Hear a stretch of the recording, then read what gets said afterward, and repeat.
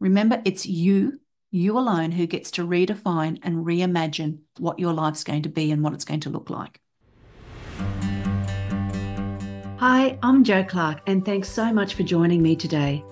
This is the Redefining Midlife podcast, a podcast designed for the 40-plus woman who is determined to challenge society's myths and beliefs around midlife. It's for the woman who is inspired and ready to define midlife her way. Join me each week as I chat to health and wellness experts for up-to-date information on how to live well as some special conversations with incredible everyday women redefining what midlife can look like. Here's to making our next half of life even better than the first. Welcome to another episode of the podcast. I hope that wherever you are listening in the world, that life is treating you well. Now, a couple of weeks ago, during the wrapping up of the special 100th episode celebration, my friend and guest, Tracy Harris, asked me to share 3 things that we can go and do to redefine ourselves and our lives today. Now, I had absolutely no idea what Tracy was going to ask me in that interview, so everything I said was off the cuff and came straight from the heart. And coming up with those 3 on the spot was actually pretty easy.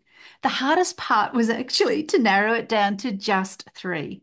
Now, I'm sure these ideas are going to make a future episode, so stay tuned for those. Anyway, I said in that episode that for those 3 things, you should challenge your absolutes, prioritize your health and wellness, and choose your circle wisely. So I thought on today's episode, I'd give just a little more context and information about why I chose those 3. Firstly, when it comes to challenging your absolutes, well, you might not have heard that term before. This really is all about challenging your assumptions, your old beliefs, your old stories. Maybe you've caught yourself saying, I can't, or I'll never, or I always, and then you finish the sentence. Maybe you've said things like, well, I'm not good at meditating, or there's no way I could ever do yoga, or perhaps I'm too old to start, or I'm hopeless at cooking, or I couldn't go a week without having a wine or a cocktail. Or perhaps they're even bigger and deeper than those assumptions and stories. Perhaps if one's like, I could never leave my job. I could never move to another town. I'll never get out of this mess. What are the things that you said that you can't do, that you've never been able to do, or you'll never do, or you always do? I actually ask you to challenge those. Ask yourself, is it true?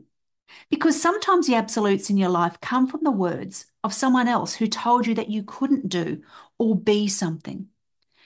And like so many things, these stories have been around since our childhood or even early adulthood. And when you tell yourself those same stories over and over, and often it's subconsciously, you don't even realize you're doing it, you start to believe them. And often you deeply believe them. The stories we tell ourselves, or our absolutes, they actually give us limits, but they also give us possibilities. Now, your stories can allow you to become the fullest version you can be, to risk, to learn, to become your best self. Or, on the other hand, if it's a negative story, then the opposite happens. You have a negative mindset and you stay stuck because you're not even going to try or become something new or become someone different. Think about the absolutes you have in your life.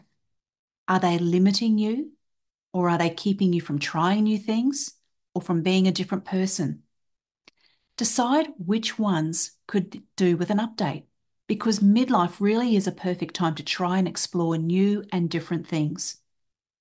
Over the last few years, I've challenged lots of my absolutes. Some have been big and some have been small. Some of my big ones were leaving my career in education. I told myself I'd always be a teacher and I would stay in that job until I retired. I could have taken all of my leave entitlements and then gone back, but instead I chose to challenge that absolute, that belief. And challenge, it was my only option really that I decided. Another example was one when my husband and I decided to challenge the absolute we had about living in a certain place until we would be in our mid-60s. Now, that was a story we told ourselves, but we challenged it. Was that really true? Could we possibly move before that? Well, the answer was yes, and we moved when we were in our 50s, early 50s, I should say. Now, that in itself has led to many absolutes being challenged and rewritten. Now, I won't sugarcoat it. It can be very uncomfortable to challenge your absolutes. It can take time, and it's definitely not always a smooth road. In fact, there are many bumps that you can come along the way. I often think that as parents, from a young age, we challenge our children's absolutes when they said that they can't do or be something.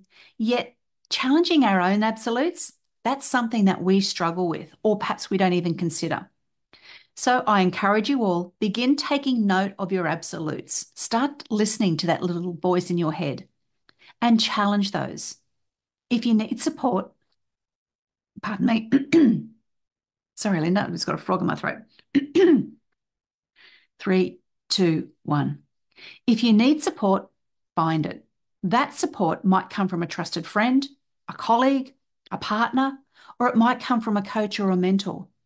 I've found using all of these to be super helpful. And now I also offer the same support and mentoring to other women. It's life-changing. Now, the second thing we can go and do to redefine ourselves and our lives today is to prioritize our health and wellness.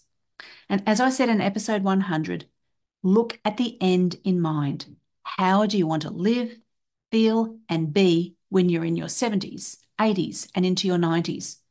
And with modern medicine, there's every chance that you're going to live into your 90s. Start now. Prioritize your health. For myself and the ladies that I mentor, we focus on 6 pillars of wellness: nutrition, movement, stress management, sleep and rest, purpose and connection, and hormone support. And every health expert that I've had on the show speaks about these pillars in one way or another and the importance of being proactive in our midlife.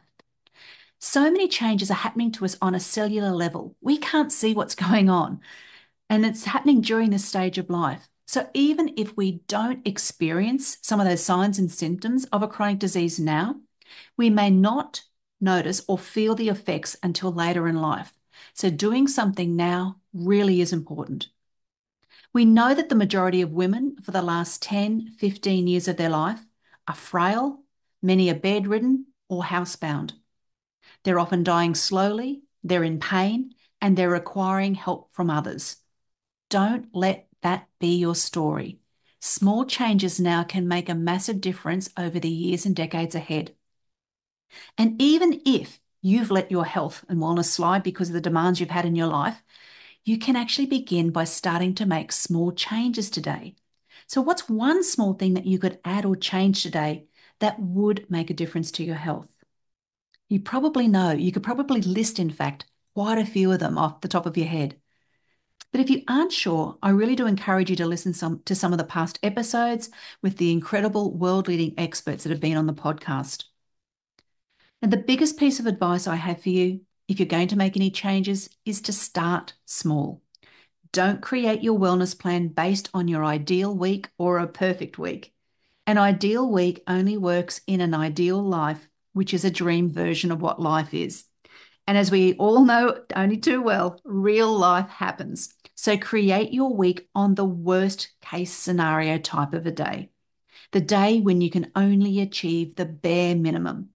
That way, you can follow up and follow through even on your worst days. And if you've got a great day, terrific. Add more things in then. Create your own wellness plan for your own health needs, and that can build a strong foundation of wellness habits that suits you and your life. And if you need support doing this, then you are welcome to join my Better Than Before online monthly membership. Just send me a message or head to the link in my bio. Now, the third thing that I suggested that we can do for ourselves in midlife is to put yourself into a community or have a circle of friends who are going to grow with you. Surround yourself with people who have got a growth mindset, people who are proactive in living their best life, people that you can have enriching conversations with, people who can lift your energy rather than lower it. And I'm sure you've all been with people who are energy vampires. You know what that feels like. It's also being mindful of who you follow on social media, who or what you watch on the television screen, or who you listen to on the radio or perhaps on podcasts. Be really mindful of all of those things because they add up. There's a Harvard physician, and his name is Nicholas Christakos, and I'm not quite sure if I've pronounced his surname right. But anyway, Nicholas has researched the power of association, and he's found something through his research which is incredibly interesting. And we're all influenced not just by our friends, our circle of friends, but we're influenced by the friends of our friends and the friends of our friends' friends. It's just incredible, but it makes sense when you think about it. Now, in his research, he found that there are a couple of reasons why we're influenced to such a degree by those three layers of the people around us. So our friends' friends, and our friends' friends. Firstly, it's mirror neurons, a type of brain cell which causes us to mimic the people we spend the most time with. And secondly, there's something called emotional contagion. It sounds like a horrible virus, but it's not. Well, it can be, I suppose, if you think about it this way. It's when we, over time, adopt dominant emotions of the people who are in our, inverted commas, social orbit.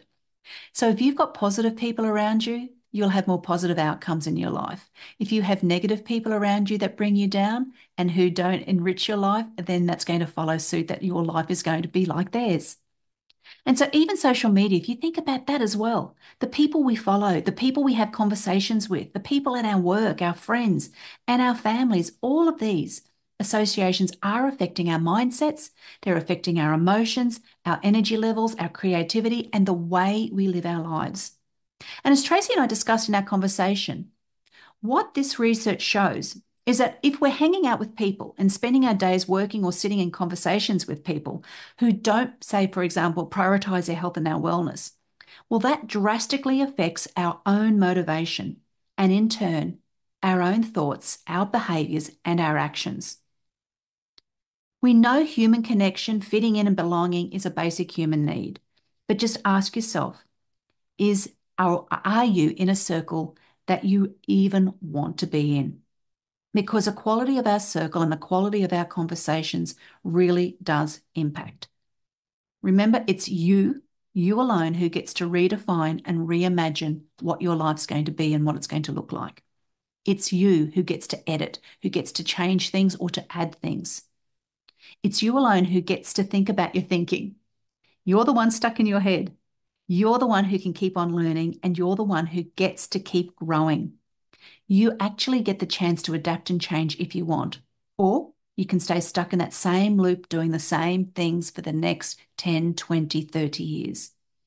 So think about who's in your inner circle. Can you trust those people who are in there? Do you lift each other up and not only be there for the good times, but also for the bad times? And what influences do you allow into your world? Even if it's a TV that you watch, the podcasts that you listen to, the books that you read, or the conversations that you have. As Tracy said in our interview, permission to edit or grow your circle, especially your inner circle. Now, I'm so very grateful that you've listened to this podcast and to this episode today. I hope the episode's given you something to think about and something you can take action on. Just hearing it explained a little bit more might give you a bit more insight. Now, these are the sorts of things that I help coach and mentor women with so that they can create faster changes in their lives and have support along the way. If you need support or you want to implement some of these changes in your life, but you aren't sure how or where to start, I really do encourage you. You can book a free 20-minute connection call with me. Just send me a message or head to that link in the show notes and book a time. It's as simple as that. Before we wrap up, let's go through those three things that can help to redefine and create an amazing second half of life. Firstly, I encourage you to challenge your absolutes. Secondly, prioritize your health and your wellness.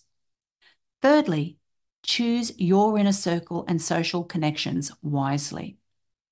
Now, I hope this episode has helped to inspire you or helped you to become more aware of these three things that can have such a profound impact on how well we live. I'd love to hear your thoughts, so feel free to send me a message. There are so many amazing episodes that are coming up now with incredible women. I have recorded a number of them and they're amazing. Make sure you subscribe or follow the show so you don't miss an episode. And until next week, thanks so much for listening. Thanks so much for listening and sharing your time with me today. I'd love you to hit subscribe on Apple Podcast or your favorite podcast app to keep spreading these empowering messages. Please share this podcast with other incredible midlife women in your world. Join me again next week for another redefining midlife conversation. Thanks again for tuning in.